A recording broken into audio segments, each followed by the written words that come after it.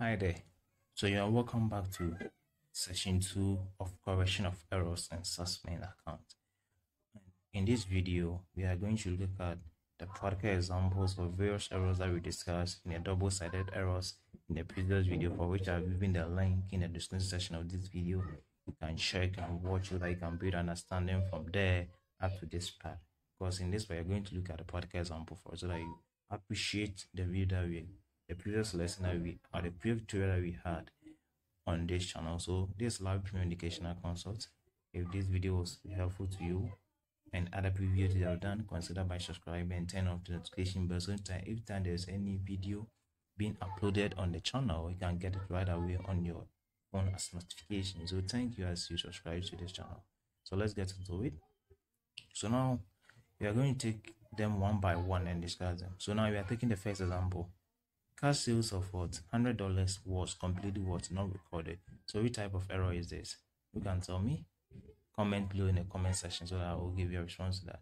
So this is an error for omission. Why? Because the word here is completely not recorded. I wasn't the word recorded. So for you to deal with such error, we are saying that these errors are committed. So we are saying that errors of omission or general double-sided errors are corrected using the journal. I am going to have my journal, then I correct this error. Cash sales of $100 was completely not recorded. So I'm going to, when I say completely not recorded, it means that wasn't recorded at all. So I'm going to record it again in the respective. So first of all, you need to identify the account that will be affected. Cash sales of this was completely. So it means the account that will be affected will be cash and was sales, meaning that we had sales to customer on cash basis. So when we made that sales to the customer, he paid us cash. So money was coming. So if money is coming in, we debit that account, and the item that is going in now, we credit it. So here sales was going out, so we're going to credit sales and we debit towards cash in the journal. That's what you're going to do. So take note of that. So this is my journal. As you can see, I have date, details, debits, and credit column. Okay, so if you have dates, you have them written there, then the rest will follow aside. So here there wasn't dates, so we won't waste our time in the date column. So we have cash and sales was completely not recorded, so we're going to record it again. And we are saying that anytime there is a sales and involving cash, money will come into the business and sales will go down. That's our stocks or anything that the item that we are selling will go out. So the one that we are selling will be credited, or the one that's going out will be credited, and the one coming in will be debited. And here cash is coming, so cash will be debited. You are going to have cash being debited of what? $100 cash, and then sales also will be credited with what? And of course sales is going out to comply with the double entry. I hope that is clear. So that's how the recording should have been. So you see the cash was a bit, when it comes to their separation, I mean, you can see the distance. You see the cash a little bit at this side, right? And the sales is close to this. When it comes to correction of, when it comes to the journal, this is how we actually post or write items in the journals. The first debit will be, so in general, let me have this voice so that you understand. In general, anytime you are presenting that in the journal, it's always presenting in the indented form, indentation in this section form. Like you're going to have a line like indentation. So the debit will be at the backward, then the credit will be at the forward section form. So always they are presenting an indentation form. So after this, you give narration. You tell us that narration will be that sales or cash sales of $100 not recorded, completely was. So the narration will be cash sales of $100 not recorded, now recorded, and this will be the narration is always presented below the details after your debit and credit of the details for that account. Okay, then you have it there below. All that is clear. So always make sure you provide. So let's say cash sales of $100 not recorded, now corrected, then you have done with that. So I hope that is clear. That's error of what? Omission. So let's take into the example 2. Here is example 2. So example 2. So here you said rent paid with check was recorded in rate account. So what is happening here? Remember, So you can see in this question, instead of recording the item in the rent account, we're recording the rate account. Remember, we said error of commission because they are within the same class of account, and because they bear that similar name, rent, rate. You see, they all start with R, rent, rate. They have that similar nature, so they recorded in the rate account instead of rent account. So here, to correct that error, first of all, you need to record the item in its original account. Okay, so here it said rent paid with check. So here, what was going out? Check was going out. So there's a check account you're going to provide. Here, anytime you heard of check in accounting, we mean bank. So bank here mean that we're having money that we withdrawn from our account that we pay to a customer. All right, and so it's more like cash, but it was in the bank that we paid in the form of check to a customer. So we are going to credit the bank because that's money going out from the business. Then we record the one that's coming in. We pay that check in the name of what? Rent. So rent will be debited because rent is an expense and it's an incoming item, so we need to be debited. So you are going to record in the actual original account that you need to record, which is what? Rent. So rent will be recorded at the debit side of what? Which is also $100. $100. Then which one was recorded wrongly? So after, instead of you recording this in the rent account and the rest, because you have already done with this one, with the check one, you have already recorded in the bank account already. But instead of you recording the hundreds in the rent account, recording the rate account. So what will you need to do? What we need to do here is, since you record that hundreds at the debit side of the rate account, we need to cancel it off by recording that request, so that we will remove that $100 from the rate account. Okay, so here we're going to have your rate, and I'll credit it with what? $100. So that once this 100 which are the debit side of the rate as an error, when I credit it, it will cancel it off, and I will get it. I hope you get what I'm trying to say. So that's how those is also done when it comes to their correction. So let's take note of that. I hope you're okay. All right, we'll be engaging more practical courses, so you want to appreciate and understand it more. So let's continue. So example 3, we have bus stationery with cash of $112 was recorded as what? 132 in both accounts. So here, which error is this? It's an error of what? Original entry. The original figure should have been 112, but recorded as what?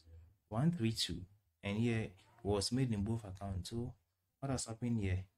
Meaning that there has been overcast. Both accounts has been overcast. All right, and the effect on the trial balance is the same. It won't change the argument of the trial balance. So here, to record it, all that you need to do is to find the difference between the error that has been made and the actual figure that should have been recorded. So you're going to find the error in figure and the actual figure that should have been recorded, and use that one to make the difference. I hope that is clear. So here, if I have here 112 and 132, 2 from 2, 0, 1 from 3, I'm going to get 2, right?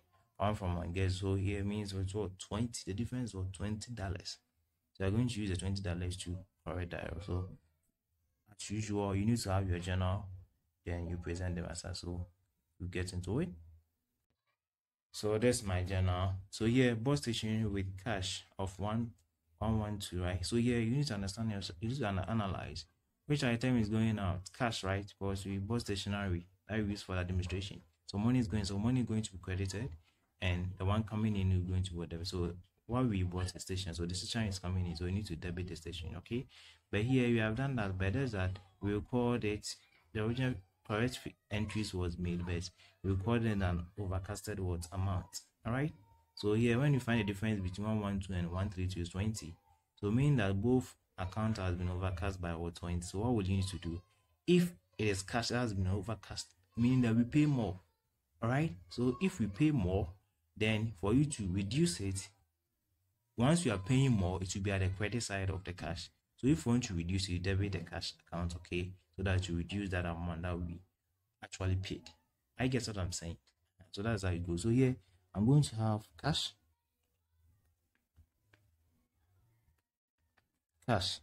to be debited with what? The difference of the 20 $20. Then stationery has also been, so stationery 2 has also been overcast by what, 20. So we're going to credit it. For stationery, once the item came in, we debit it, and if we have debited an amount in excess of the original figure, we need to reduce it by crediting that account, and that's the stationery account we are crediting. Then it will reduce that 20 from the debit side, and this, since we paid more than we should have expected or should have paid, for you to reduce it to debit so that it will cancel from the credit side of the cash book. So let's take note, always make sure narration is provided. Unless otherwise not stated, you need to always provide narration for. So here can be stationery, you can say that stationery overcast, or payment of stationery overcast, now what, corrected. Payment of stationery overcast, now corrected. This is how you should have come out with the narration. Narration, just any information or any idea that speaks about the transaction with information you have presented in the journal, and it's simple and accurate and easy to understand. It's just a narration. So narration is always simple. You can easily form a narration, then you are good to go. So let's take note of that. Then let's take example 4. I hope you tried example 4 for me. It's very simple. So here too, we have sales on credit to LP was recorded in the opposite side of what? Each account has what? Each account, and the figure was what? $700. So which error is it? He said sales on credit to LP was recorded in the opposite side of each account. Instead of recording this original figure is 700 in the correct account, recording on the opposite side of each account. So opposite side here means if it should have been recorded at the debit side, recorded at the credit, and it should have been at the credit side, recorded at the debit. And when it happens, I will call it error for complete reversal, and you need to correct it. So for you to correct it, as usual, the tradition here is that you need to have your journal to correct such errors. Okay, so I'm going to have my journal so that I'll correct it. So let's take note of that. So this is my journal. So as usual, what I need to do, since it was recorded at the, so meaning that the sales to LP. Now, when we are making sales to LP, LP should be the one to receive it. So LP account needs to be what? Debited. Alright, but here we credited LP. So what we need to do, and here sales is the one that we are giving to LP, and sales is going out. Okay, so sales needs to be credited, by we debited what? Sales. What we need to do. So these are the things that you need to understand. So before you can do that, and to get the original figure in the correct side of the account, all that you need to do here is, since they recorded at the opposite side of each account as 700, you are going to take twice of this figure, alright, which is a 700 as 14 times, so that if instead of recording at the credit side, record it at the debit side of sales, we are going to credit the sales account so that it will reduce the debit balance of the 700, so that we get the exact figure of 700 at the credit side. Likewise, the same is going to be done to LP. So here LP was the one who have received that sales worth of what? 700, but we actually credited LP. And what when it happens like that, is a mistake. So here we are going to debit LP account twice of this figure, is what? 1,400, so that it will cancel off the credit side of that 700 that we made as an error in LP account, so that we get, when you balance, we're going to get what? 700 debit side of what? The LP. So we're going to have here LP. LP is a company, right? It's an organization, so take notes. Then sales.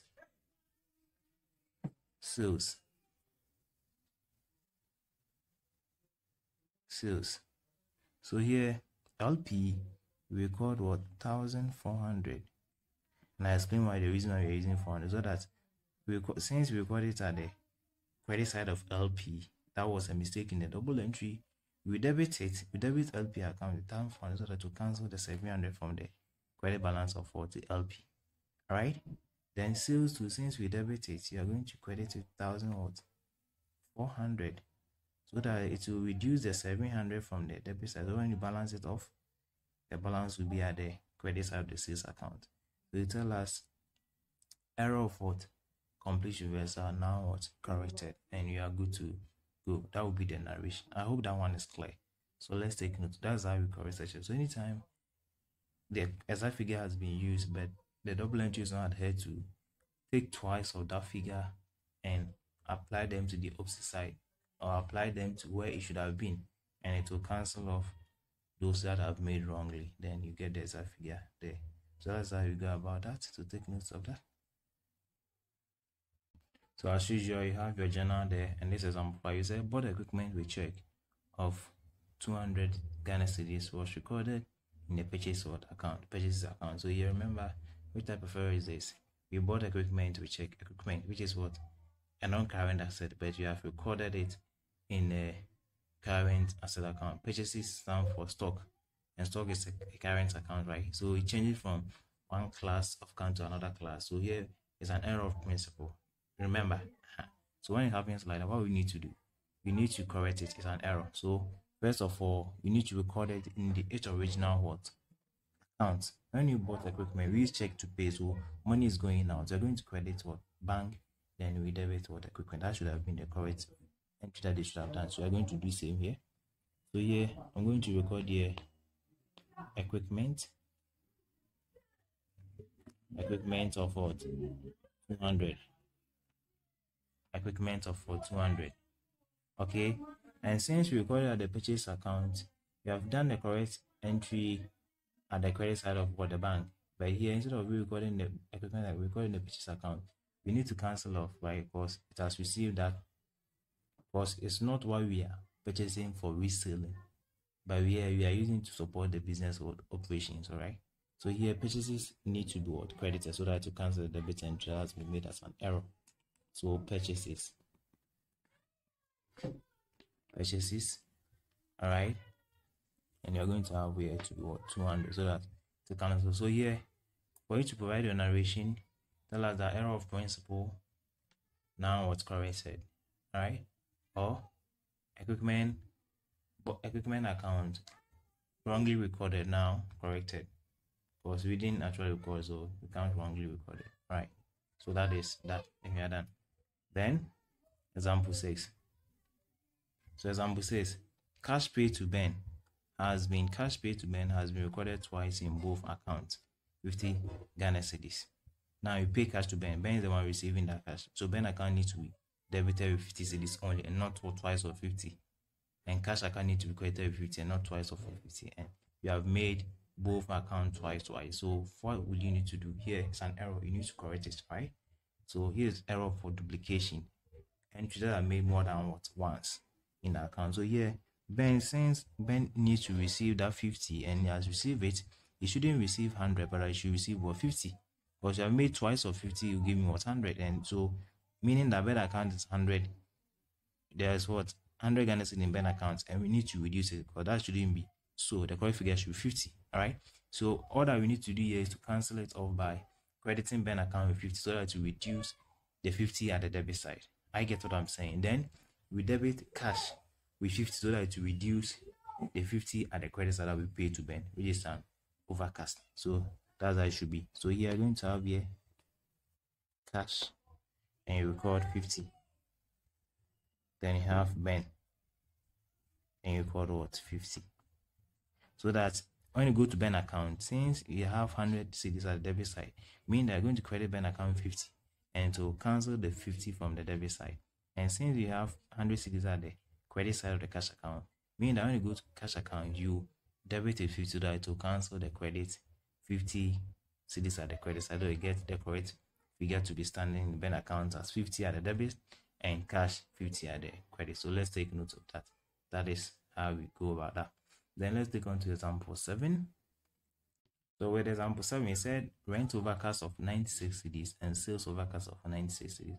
So rent, debit side has been overcast by 96, and sales credit has also been casted over 96. So you see there's an error for compensation, and they will turn out to cancel each other, because debit side 96, credit side 96, and they will cancel. So what we need to do is an overcast. If the debit side of rent account has been overcast, then you need to credit so that you reduce it off. If the credit side of sales has been overcast, then you need to debit so that you reduce. So we're going to have sales to be what debited with 96. Then you're going to have rent to be credited with what 96, and tell us that error of compensation now corrected. So that's our issue go. Because Sales has been overcast by what? And when you have sales have a credit balance. When it's overcast, mean that the credit side is 9 sales more than the debit side. So for you to correct it, you debit that sales account. When you go to sales account, you debit the 90, so you cancel off that 90 at the credit side. And rent as well will be overcast by what? 90, which is also at the debit side. So what we need to correct it, you credit the rent account so that it will reduce the 96 at the debit side of the rent account. I hope that is clear. All right. So let's take on to our last example, which is example 8. Capital introduced in cash of 112. So example 8. Capital introduced in cash of 112 into the business has been recorded as 121. You see, which type of error is this? This is what we call error for double transposition. Both the debit and credit side of the account recorded as what? 121 instead of what? 112. When it happens like that, all I need to do is to find the difference between the error figure and the original figure. 112 and 121. The difference is what? And I know the difference is, let's see the difference. 2 subtracted from 1 is possible, so I add 1 to this, it becomes 11. So I'm going to get 9. So meaning that the difference is 9. 9 plus 12 will give me what? Which is what? 21, isn't it? Yes, it's 21. So the difference is what? 9. Instead of we recording 112, we recorded what? 121. So meaning that both has been what? Transposed. So all I need to do, sorry, has been overcast by what? 9. So all I need to do is correct it. So now capital, since capital had a credit balance, we need to debit it so that it will reduce the 9 cedis. So I'm going to get here 9, okay, so that the cash, which also at the debit side, which has been overcast by 9, also will reduce by crediting it with 9, so that it will reduce. And this is how these errors are corrected when it comes to correction of errors in suspense account. So let's take note of that.